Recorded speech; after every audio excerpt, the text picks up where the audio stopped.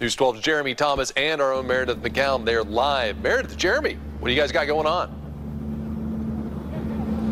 Yeah, Dan, we're out here at the Durant Christmas Parade. Currently in the lineup, there's lots of floats, creative cars, all decorated for Christmas with lights and trees, and we've even seen some horses out here tonight. Yeah, the Clydesdales are just around the corner, so just a lot of excitement. Folks will be lined up along Main Street, just ready to see this parade. It's always a great parade and always a great time.